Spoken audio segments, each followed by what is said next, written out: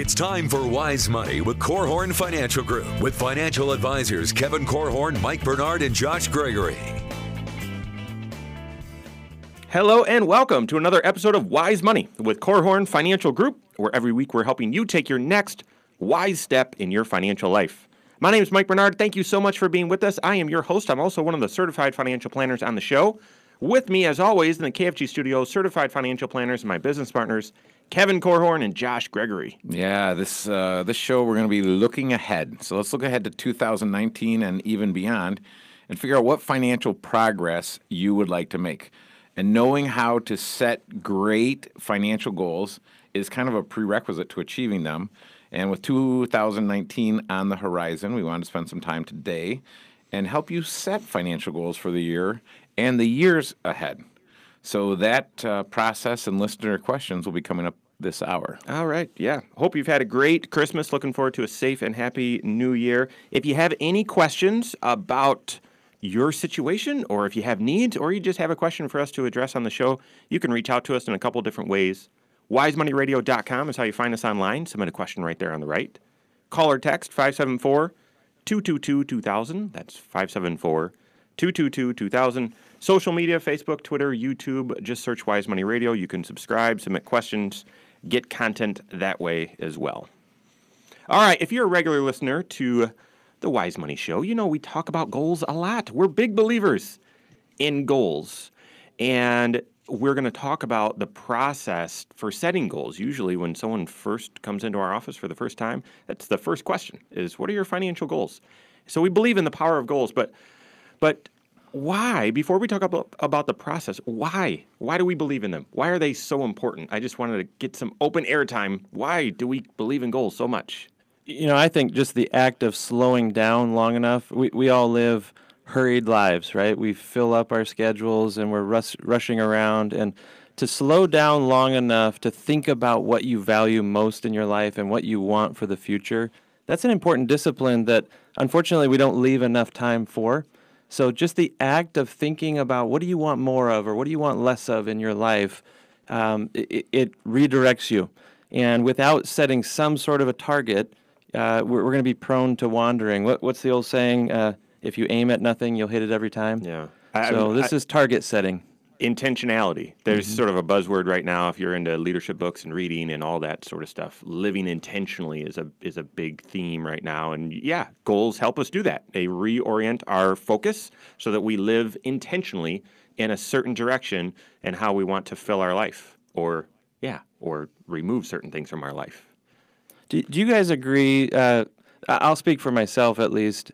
The most satisfying client appointments that we have, the ones that have me coming away just filled up and energized, and hopefully the clients are as well, are the ones where we've taken the time to get maybe two spouses on the same page with the direction of their life, right? It's setting goals and then maybe seeing all over again that their values maybe match better than they ever thought. And their goals are maybe more similar than they even realized. But again, it's just the process of slowing down long enough to even give thought to it and give conversation to it when appropriate. Yeah, Yogi Berra said, if you don't know where you're going, you'll end up someplace else. I like that. He actually said it better than that. He said, if you don't know where you are going, you'll end up someplace else. There we go. Take two. So I think it's really, really important. And if you study the mind and behavior and how we learn, how we think, and how we behave, a big part of what happens, about 80% of what happens is in our subconscious. So part of what is important for us to do is to feed into our brain what we're doing, what's important, and where we're going. And then it kind of depends because some folks are really have this high responsibility. So they are goal oriented. And so if they write a goal and they don't achieve it, it really bothers them. Other folks are totally fine if they write a goal and they get fairly close. They're fairly satisfied. And I think just personally, I've had some goals that I was really, really, really, really focused on. And I think one of the biggest goals, and part of me hesitates to say this because it's kind of private, and I talk about it all the time around my wife, and she begs me to stop talking about it. But on March 19th of 2017 was D-Day for me. So I was diagnosed with type 2 diabetes. And I had a great lunch with a couple of guys that are some of the most disciplined, focused, highest achieving guys that I've ever known in my life. One is Frank Rossi, and the other is Scott Trumbull. And I was having lunch with these guys, and Scott is an orthopedic surgeon, and I was sharing with him what happened. And he said, well, the great news about type 2 diabetes is it's reversible. You have all these other diseases that they're just progressive and it's going to get worse until you die.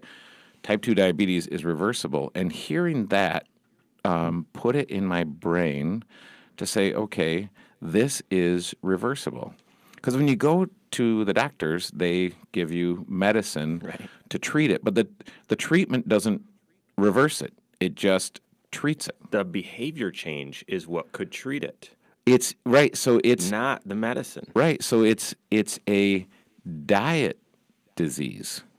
And so that's pretty humbling because it's a lifestyle. It's part diet, but it's also life choices, right? As I've seen you since what is that? That's would we call it almost 2 years? Year and a half. Year and a half. Mm-hmm. It's a lifestyle change. It's a thinking change, a belief change, stuff we've talked about on the show before. It's not just a diet change. It's much more than that. Right. So the things that I was willing to do towards the end of November of this year are dramatically different than the things I was willing to do when I first got the news. Although when I think about the grieving process, God kind of brought me to acceptance right away. But I wasn't ready to make the changes that I needed to make. But my goal was to live medicine-free. And it's very interesting because they give you these numbers and they say, well, after you're diagnosed as a diabetic, you can do this and this and this. And I found guys like Dr. Jason Fung, who's a nephrologist, and he's on YouTube, and he's written a couple great books.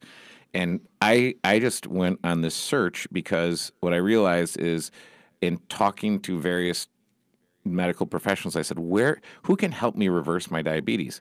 And everyone kind of looks at you like, well, people don't really do that. They just kind of take the medicine.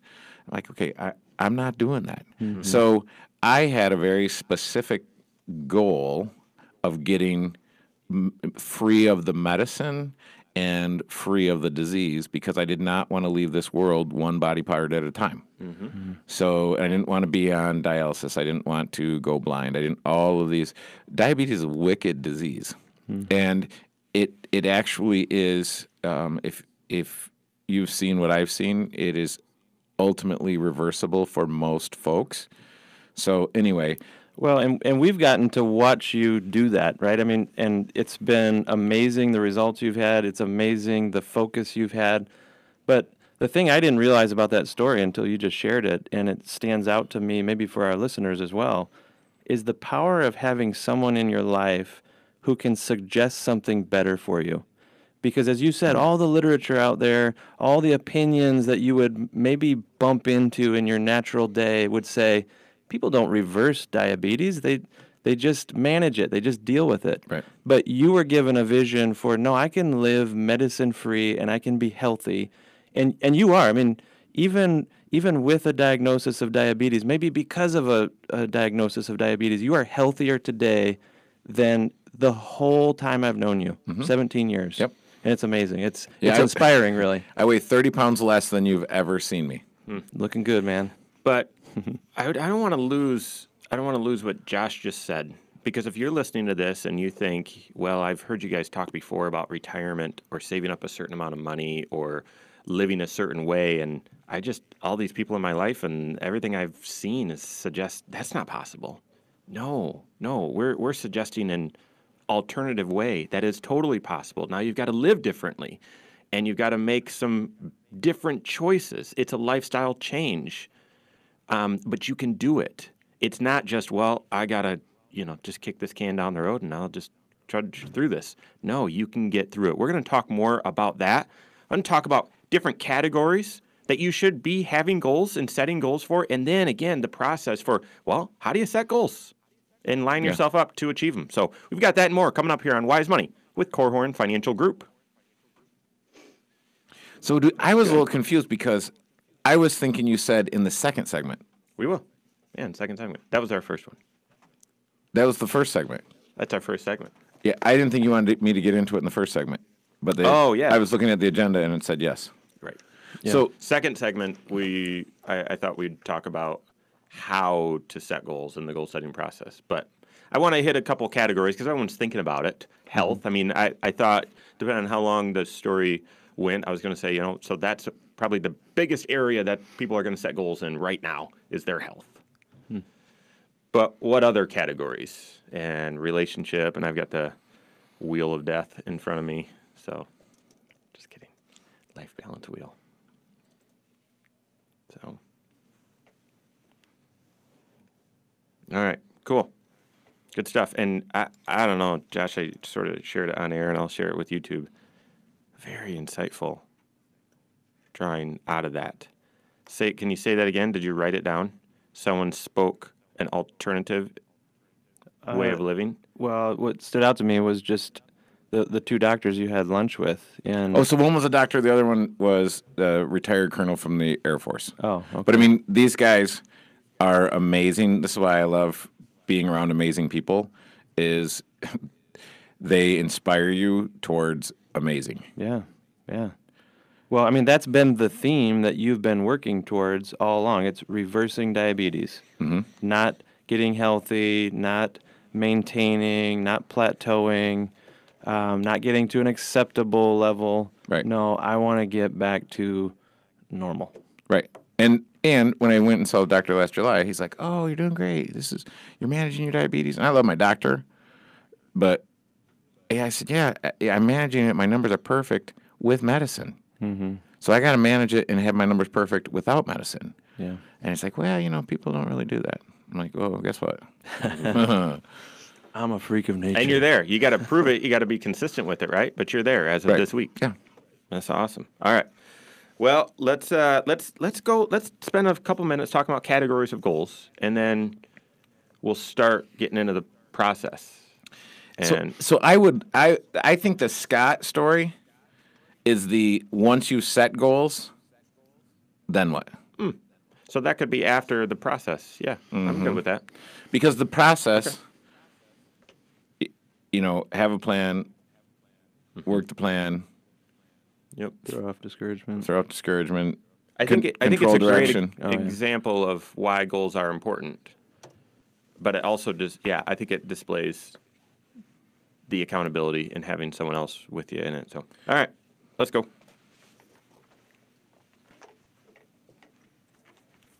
When's the last time you had something that you were just really driven towards? You were passionate about it. You were focused on achieving something, and you did it. How great did that feel? Well, that's the time of year. People are talking about resolutions. We're looking ahead to 2019. I read someone posted on Facebook that I follow, is a leadership coach guru guy, and said seasons are for weak people. There are no seasons.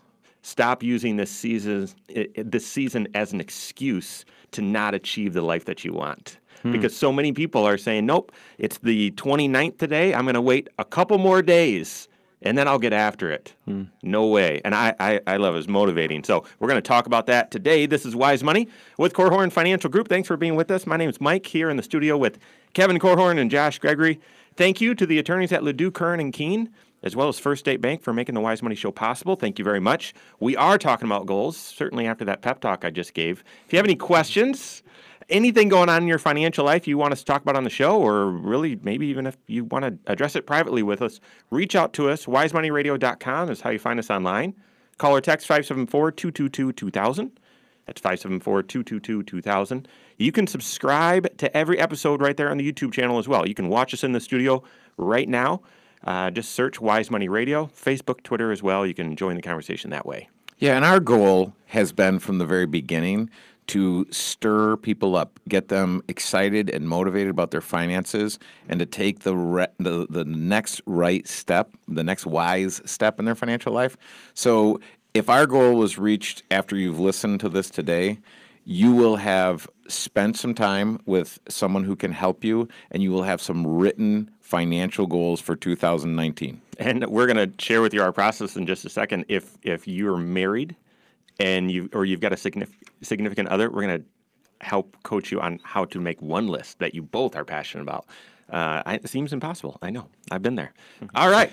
Let's talk about, before we dive into that, this is a Wise Money show, but we're trying to have you live rich lives, which finances are a part of that. But what are some categories that you'd set goals in? Kevin just shared an emotional, very meaningful story to him about a health goal. I think there will be more health goals whispered or prayed for or hopefully written down this time of year than any other goal. So health is obviously a big one. What other categories should you be thinking about when you're setting goals? Yeah, I think you can write goals in a lot of different areas. You can segment your life in a lot of different ways, but the tool that I've been using for a number of years is one that it kind of forces me to examine 8 key areas of my life.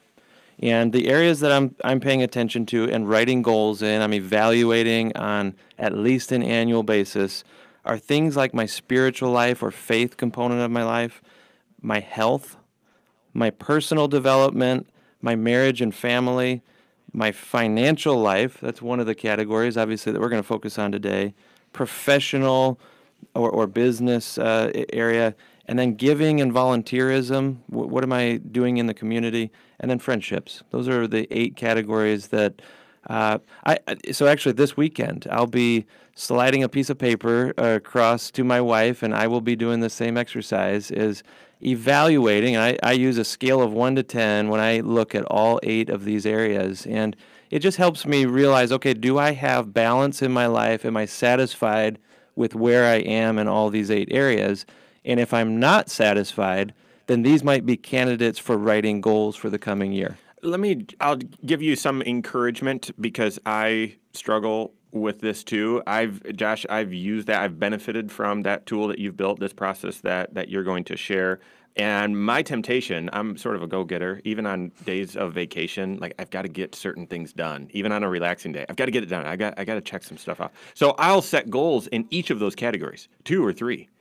And it can be overwhelming. Mm-hmm. And I think your process is helpful that, hey, even if you're not scoring as high as you want in every category, pick maybe the 3 you want to focus on and set some really intentional goals there so you can deliver it. So that's been helpful, and I'd pass that on.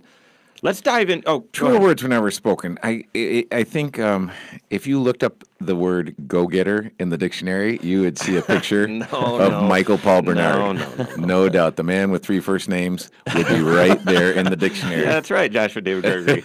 Okay, so let's dive into our process. Josh, you shared earlier that some of the appointments, financial planning appointments where we talk through this process, are some of the most meaningful. I just had a conversation with one of our advisors here, Ben DeBach, who held a meeting yesterday with this very same topic on the agenda. And he said, I've never seen them more engaged. I've never seen them more engaged in a discussion. And I love hearing that. Yeah. I love hearing that. So start talking about the process someone would go through or a couple would go through to set some goals. Well, okay, but I want to piggyback on what you just referred to from Ben, because spreadsheets and rates of return and insurance policies. That gets me engaged. I know that's exciting to you, but that's not really what flavors people's lives. That's not what gets people excited. It's about thinking, envisioning a more ideal future. What do you want to achieve more of in life? And many of your life goals, I'm assuming, Mike, if we were to ask you what your goals are for this year, you might say, I'm going to read 12 books, or I'm going to, there's some behavioral things, but some of the goals that you're setting for your life have a financial component to them. You're going to save up for that family vacation, or you're going to pay down some debt or whatever. But Identifying your financial goals is really difficult left to your own devices. Until you get into some conversations and you're thinking about all aspects of your life, it's hard to tease these things out. As you said earlier in the show, one of the very first questions that we ask new folks when they come in is, what are your financial goals? And it's pretty common for us to hear maybe 2 or 3 items. Yep. And then we'll maybe kind of tease out a few more that are inferred from stuff they're doing. Someone who has a retirement account at work, well, I'm assuming that somewhere that's a priority for them in their future. So we might imply that one. But coming up with a comprehensive list of your financial goals involves not only going through things like that life balance wheel where you're reviewing your whole life and where are you satisfied, where are you dissatisfied. It's also looking ahead to some of the life transition points that you're coming to, some of the choice points that you're going to encounter. You may have a job change on the horizon or a relocation. Maybe you're looking to start a family. Maybe you've lost a spouse recently. And these change your financial goals. They maybe create new priorities where you hadn't given a lot of attention in the past. And so coming up with a comprehensive list is the most important step, because you're just getting everything on paper. Or in our case, in our conference rooms, we get everything on the whiteboard. And right? I would coach you, don't filter and say, well, I'll give you the ones that I think you might want to hear. I'll exclude the dumb ones. No. Make a full list. If you're married, there's a crucial component here. Do this separately from your spouse. If you're not doing it with a coach in a financial planning meeting, do it separately and each make your own list and to the full. Mm-hmm. Yeah. And I know this is a show about goals, but I just want to touch on that. It's very important that you do this if you're married with your spouse. So write your goals separately and then come back together. We'll tell you the next step in a second. Right. But the thing is, when you look at intimacy in your marriage, my observation is that intimacy, if you're striving for intimacy, it doesn't seem possible. This is just my experience. It doesn't seem possible until you get the financial component of your married life worked out and zipped up and sewn together. Because I've seen it. I've seen folks that have been married 25 months, and folks that have been married 25 years, and folks that have been married almost 50 years, and they still haven't gotten the financial piece right, and it's still they're still bleeding. They still cannot get it right, and so I would encourage you to get help. Yeah. I mean, getting help from a professional financial advisor may reveal one more source of goals for you as well, because there may be some components of your overall financial plan that you're missing. Maybe you don't have your estate plan in place, or maybe you really don't have a comprehensive insurance package to protect your family, that kind of thing. They will help inject some additional goals onto the list, and then you're going to work together to prioritize them. We'll show you how in our next segment. One of the purposes of your financial planner is bring creativity. We're actually going to tell you some ideas of different financial goals you may not have considered. So still, lots to come here on Wise Money with Korhorn Financial Group.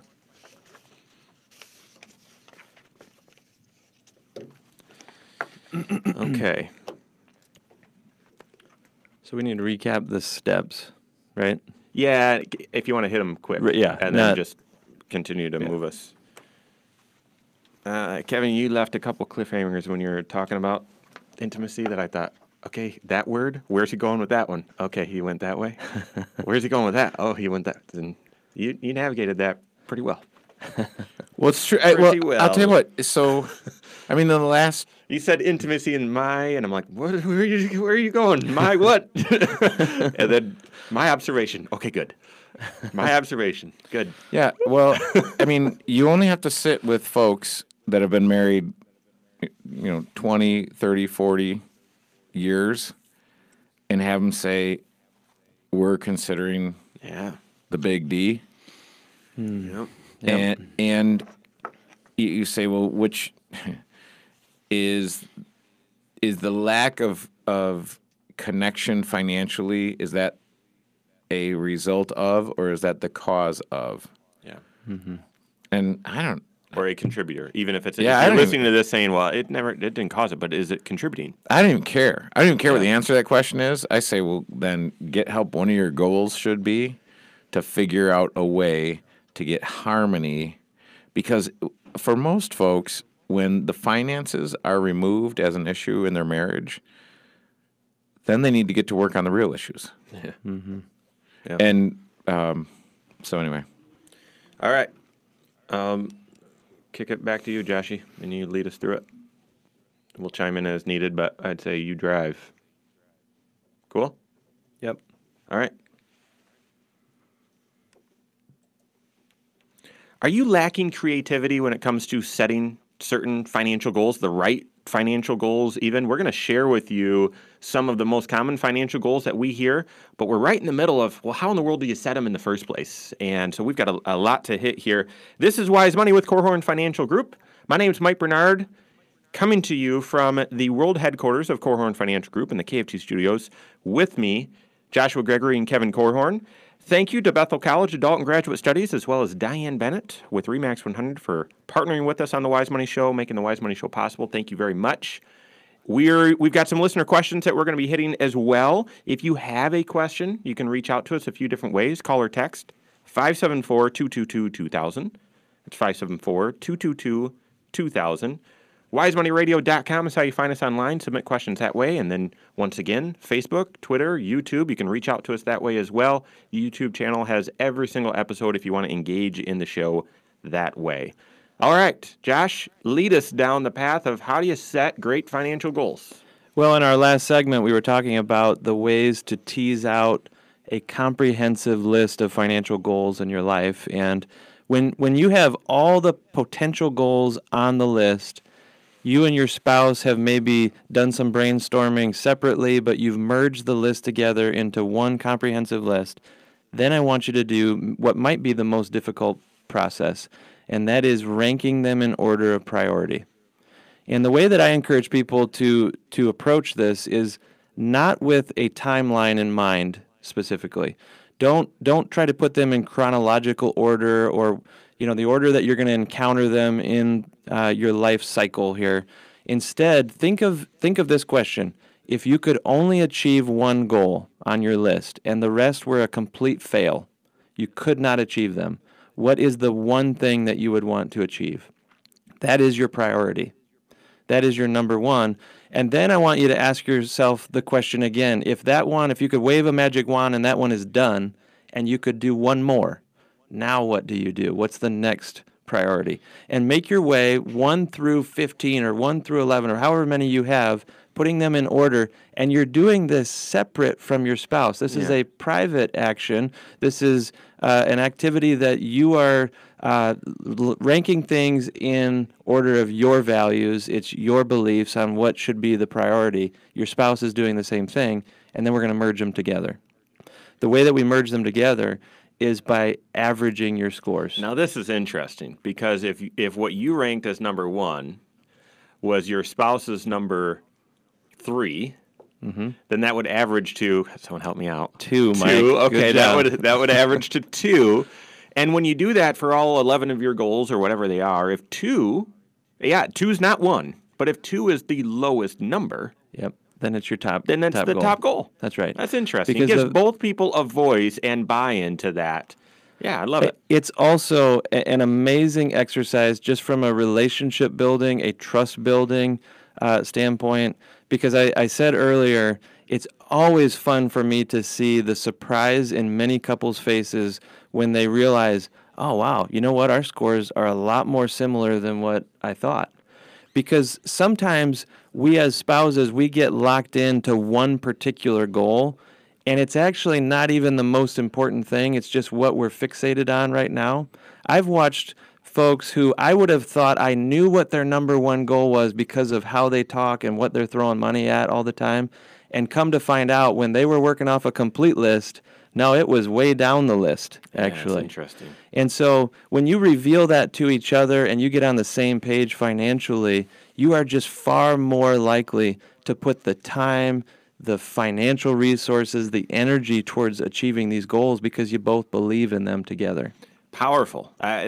What Josh is saying, we've seen it be powerful. Now, that's sort of the process to rank your goals, but there's still a couple left. You then need to figure out how to achieve them, right? That's exactly right. You need to start quantifying these goals as well, because you might have one word listed on your list, college for the kids or something. Disney, yeah, that's the top of your list, isn't it?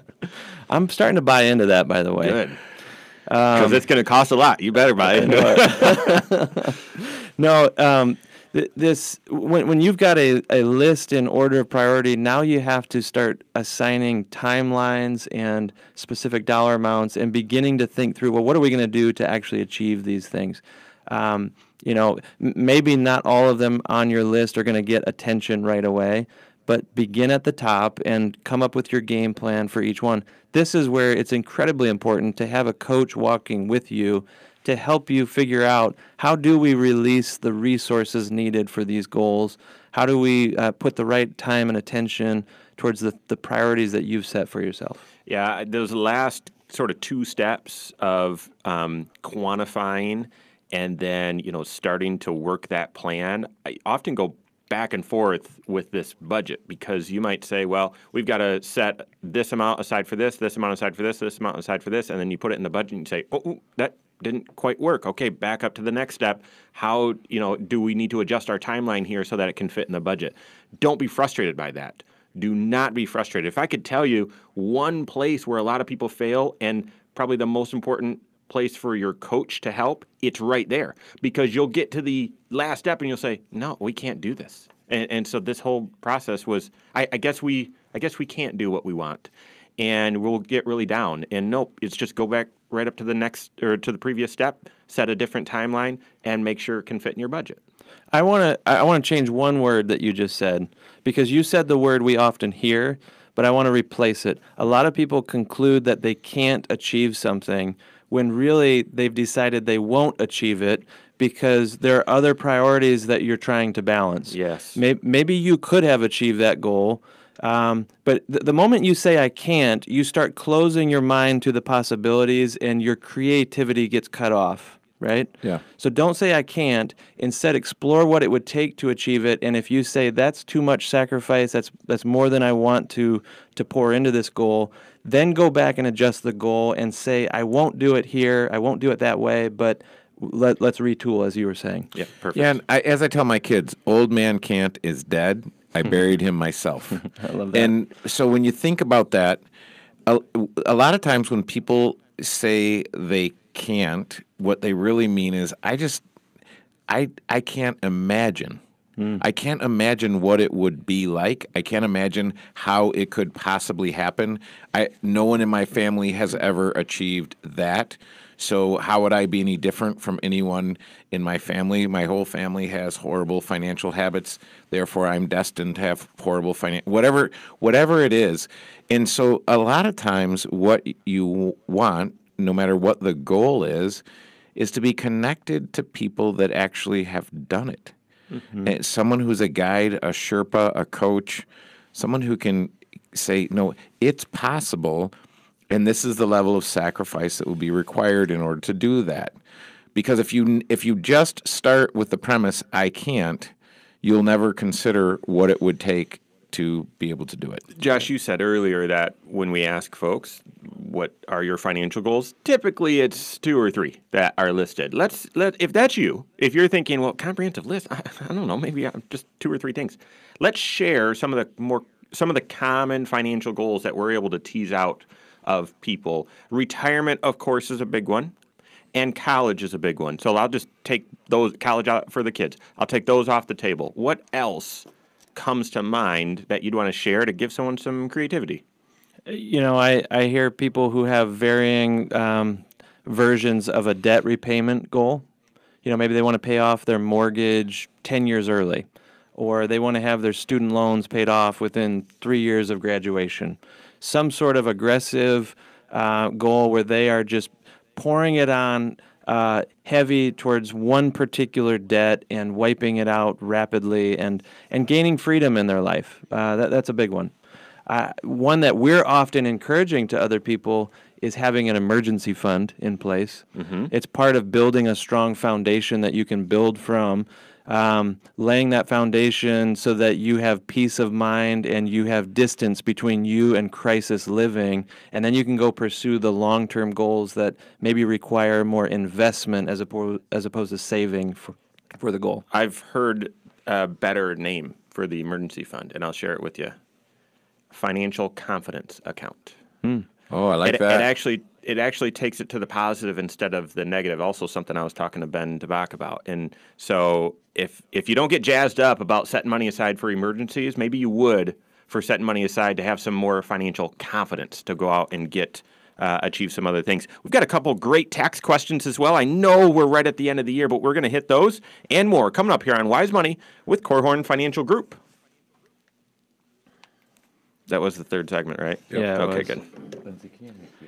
You know, We got a couple more to hit. Time going through. We're kind of approaching this with generic things, but generic goals. It was a fun exercise for me to think through some of my favorite goals I've heard from clients, and they're much more specific, right? It's I don't know, paying off a certain debt by a certain time, saving up for a certain goal at a certain time, and that might be a fun show to share some of the specific client goals and what we had to do to help them achieve it. Oh, yeah. So tuck that away as maybe a future topic to consider. Yeah, that's good. Michael Paul Bernard. Yeah, that's good. Yeah, I think we'd have a goal of having that as a show. All right, let's talk about a couple other types of goals. We'll put a bow on that, and then we'll get into Braden's question there. Get it? Christmas time. Put a bow on it. No, I don't get it. Oh, Nope. Can you explain it? You win. dad joke. Or a bad joke, actually. T-Rex had a bow on a teddy bear. All right. So I don't know if we need to spend much more time on just popcorn a few different ideas out, and then we'll cruise. But 4-segment. Okay? Yep. Thank you so much for being with us today. This is Wise Money with Korhorn Financial Group. My name is Mike Bernard. Here with me in the KFG studios, Kevin Korhorn and Josh Gregory.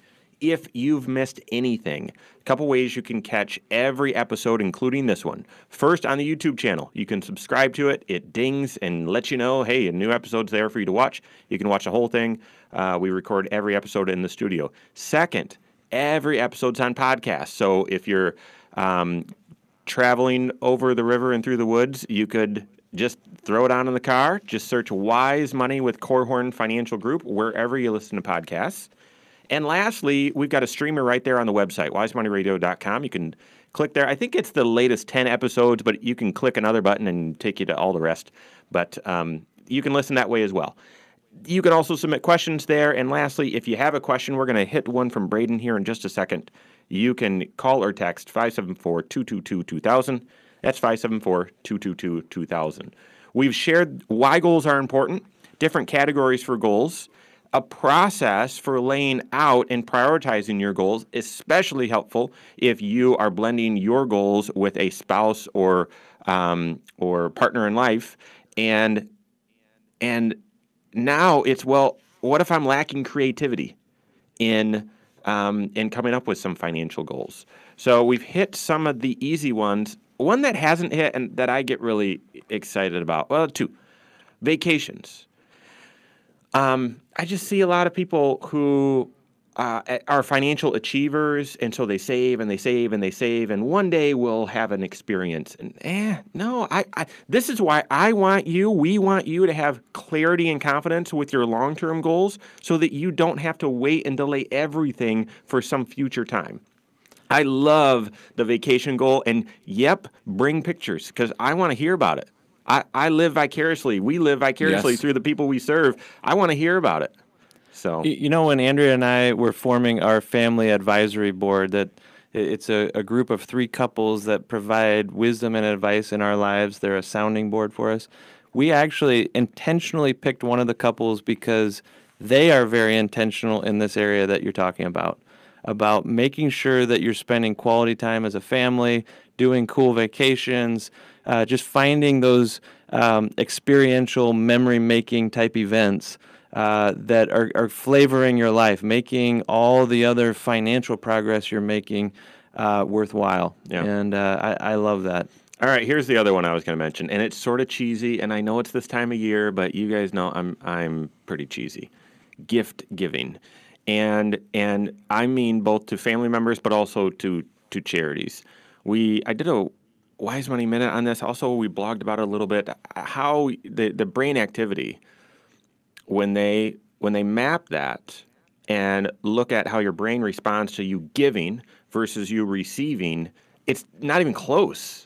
The excitement and the joy, actually, that your brain, I mean, it's just fireworks when you're giving. And I have found that too. And, in your marriage, you might say, yeah, we don't give each other gifts anymore. I think, Kevin, you shared that. And that's totally fine. And that'll happen in my marriage too. But for me, I know my default.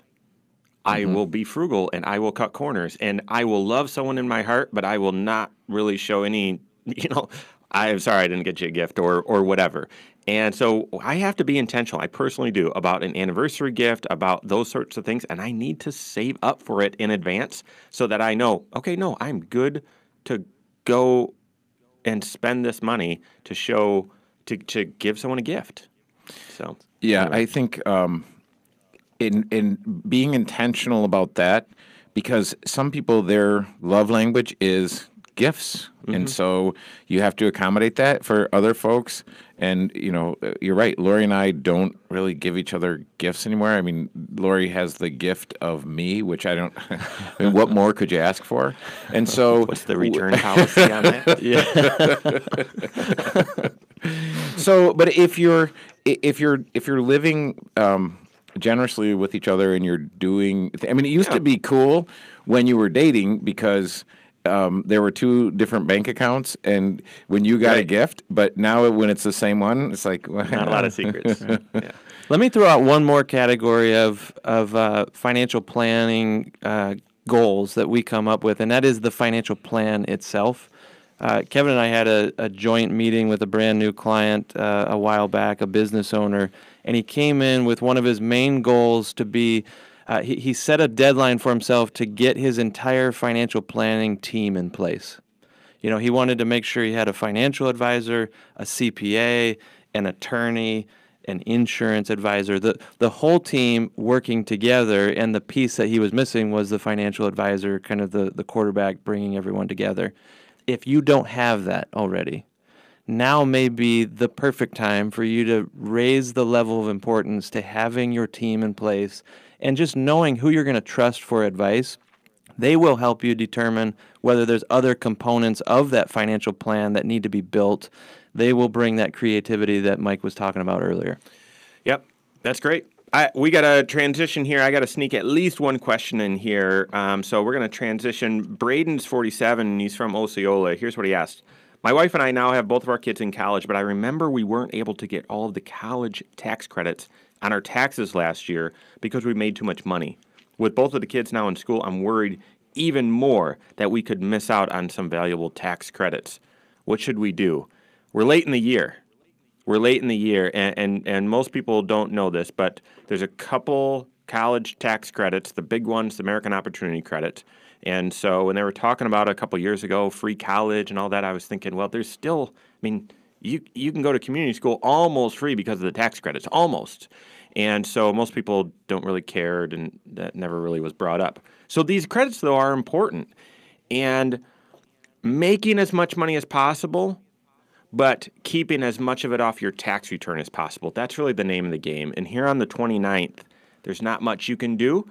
Maybe you could do an IRA contribution. You could probably do an HSA contribution, something that's going to reduce the income on the front page of your return. Not giving money to Goodwill. I mean, that all happens on the second page of your return.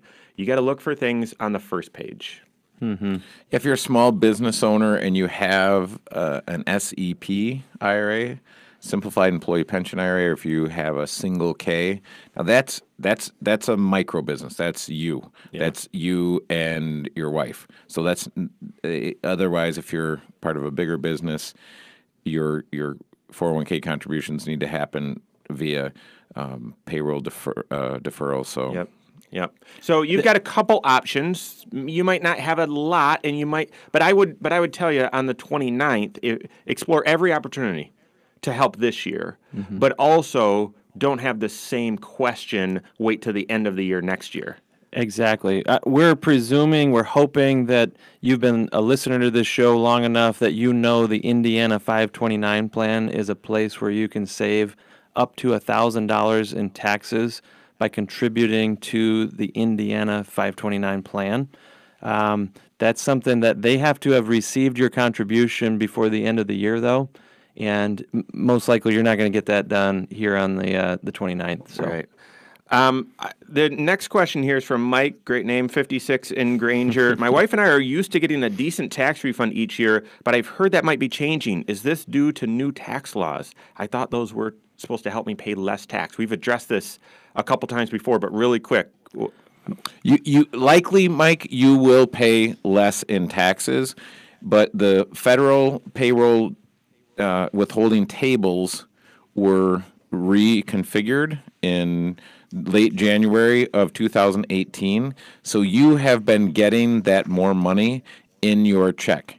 There are very, very, very few instances where we've seen people are paying similar or more tax than they did last year. So it's quite possible that you've been getting that refund every 2 weeks in your paycheck. Yeah, that's really the difference. What I'm seeing, we've had a very busy fall doing tax projections and tax analysis, and I'm seeing, if I could just summarize, 19 out of 20 people, the new tax laws are saving them quite a bit of tax, but probably 50-50 are ones, half of the people are seeing a big difference in whether they owe or whether they're getting a refund because of these withholding tables. So do planning. Make sure you're working with a trusted financial advisor and CPA so you can see, what happened and why coming this fall when you do your taxes. That's all, or this spring when you do your taxes. That's all the time we have for today. Thank you so much for being with us. On behalf of Josh Gregory, Kevin Korhorn, and myself, have a safe and happy New Year. We'll see you next weekend for Wise Money with Korhorn Financial Group. Securities offered through Silver Oak Securities, member FINRA/SIPC. Advisory services offered through KFG Wealth Management, LLC. Doing business as Korhorn Financial Group. KFG Wealth Management, LLC and Silver Oak Securities Incorporated companies are unaffiliated.